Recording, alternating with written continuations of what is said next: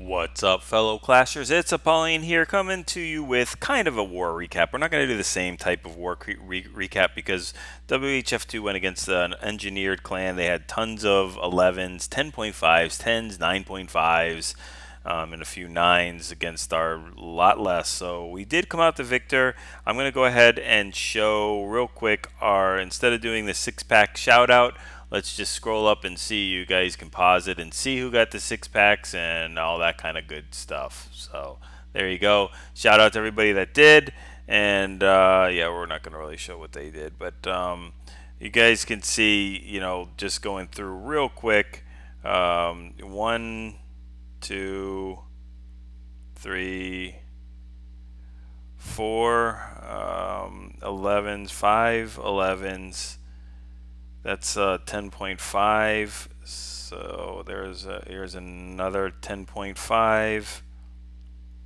Here's another 10.5.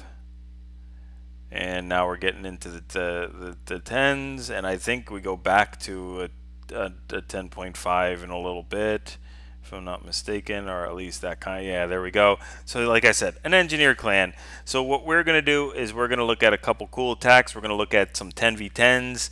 We're going to look at 9 do 9.5 and 9s versus 10s with true 10. So let's check out this one first, and we'll look at Heniko taking out this, a 10v10 with a Go, I think Gobo Laloon, or it just might just be a Go or a Go Laloon or a Gobo Loon. One of those things, because we got the 2 golems down. I just don't know what's in the clan castle.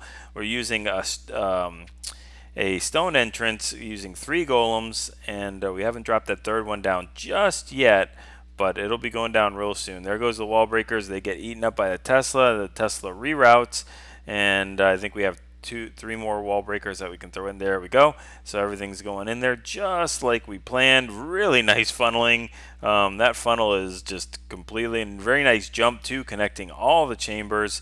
And they're going to be able to go ahead and take out the queen and the clan castle here.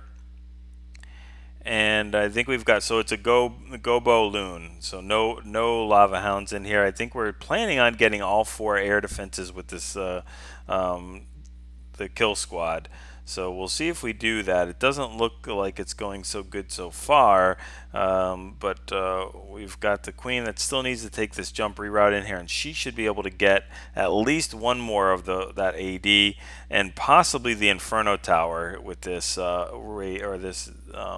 So we've got 1 AD left, it looks like, and we've already started to send in the loons. We do have a full golem with bowlers behind it, which are going to be able to make their way through. And did I miss what took out that?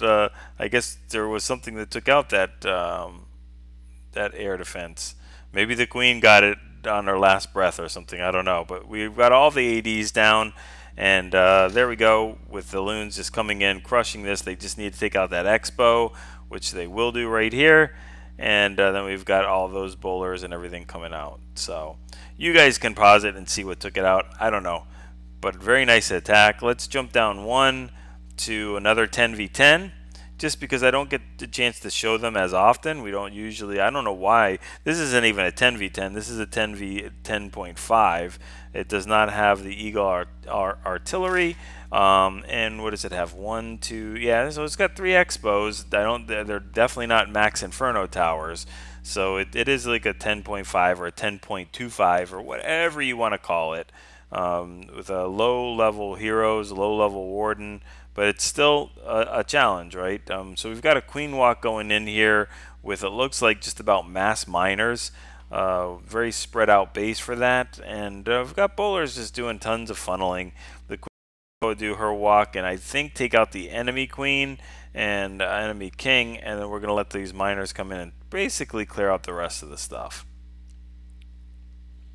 So let's fast forward it a little bit here, and watch as she takes out the king and queen. We've got wall breakers coming in to get into that compartment. Then we've got the king tanking, being able to grab that clan castle, which is fantastic. The minions are a little bit difficult. We could have dropped the poison down a while ago, but they're not gonna. That lava hound's gonna do nothing to those miners. Queen still has her ability. I don't think is gonna be able to reach that Inferno tower, unfortunately. So. If she ever does step in there, she's a very smart queen this time, just walking out of that Inferno range and tanking those Archer tower. Let's go ahead and just see what she does. So she's basically staying away from that Inferno tower as much as possible, which is just fantastic. And we've got the rest of the miners coming in here, and that is it with that Inferno tower standing, the MVP queen. Alright, let's just look at a few more. And okay, so this is the best attack of the war. We've got Town Hall 9 taking on a true Town Hall 10, not a max Town Hall 10, but a Town Hall 10 with a level 2 Inferno and a level 1 Inferno and 3 Expos, albeit not max Expos. So like I said, not a max base here, but still a very, very nice one nonetheless. So we've got a Queen Walk coming in, and the Queen Walk I think was intended to go from noon down to 3, but ends up going from noon to 9 o'clock. But no big deal, because we've still got everything going the way we want it to. Taking out some of that splash damage, doing the Queen Walk, Gobo, La Lune, I think. And we've got the Dragon Funneling taking care of business here. Queen is going to start walking up, takes a very partial clan castle, and then we've got the rest of this phase coming in with a golem on the bottom, and the wizards backing it up to start taking care of that funnel. We'll drop the king in here, I think, in just a second, right around that 2 o'clock mark. We want everything to jump into that 2 o'clock compartment and get the Expo and Inferno tower. So there we go with the king. That's going to start doing his thing, and the bowlers also as well, just making their way, doing the funneling work and trying to get into that core. There's the drop. So they're going to get the enemy queen, the Expo, and the Inferno tower, which is fantastic. And if they get that air defense, it's icing on the cake. We're going to use a Rage and King ability at the same time to push through. They take out the Queen. Rage bowlers will just come in here and wreck everything and start taking care of all these defenses. They're going to die to that Giant Bomb, but that's just fine. We'll go ahead and fast forward here as we've got the Lava Hounds deployed, and we're just using a perfect haste in there to get to that Inferno Tower and Expo. You know, this is not an easy hit whatsoever to go ahead and take out a true Town Hall 10 base. So really, really nicely done. I think we're going to look at one more. And I think that, is this the one? Yeah, okay. So this is the one, because again, the 9.5, it's got no Inferno towers. It's Town Hall 10 in skin alone, but I think dropped an extra Archer tower and just, you know, whatever. So we've got wizards with golems funneling. I think we got another Gobo La Lune, which is just an extremely powerful attack. We haven't finished the funneling yet, but we're dropping those jumps in there because I think we've got enough funneling done to get the king, queen, and bowlers in. That wizard tower is a little bit annoying. They're going to have to take care of it at some point. But we've got the enemy queen drawing everything in there with poison, and we've got a weird clan castle of 3 loons and a baby dragon in there, which is really not going to do too much to this clan castle, or I'm sorry, to this kill squad. So we've got almost everything going in. We've got 2 air defenses left, so we're starting our La Lune portion of this. We've got 2 hastes, and I think that's it to push through those max Tesla farms. So again, just not the simplest base to take care of. So we still have some of the kill squad going through. Queen does not have her ability anymore, but she's taken out everything she can, and if she can get that sweeper, even better. There we go.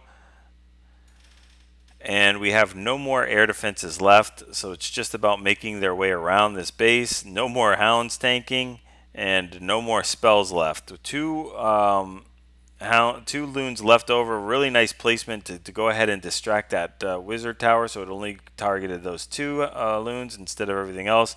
But a really, really nice hit. So You know, a lot of people complain about engineered clans. I mean, I'm not a big fan of them, but I really like to when we go against them because it allows us to hit bases that we normally wouldn't get the chance to, and gives practice on like 9.5s and tens, lower tens, and you know 10.5s for some of our town hall 10s, just to go ahead and get that down. So hopefully you guys enjoyed this. Go ahead, like, subscribe if you haven't already. Share with your clanmates if you guys enjoy these attacks and you benefit from them. You're sure they will as well. So go ahead, use those friendly challenges to your benefit. Go practice, practice, practice to get those 6-star clan wars, and keep refining those 3-star attacks.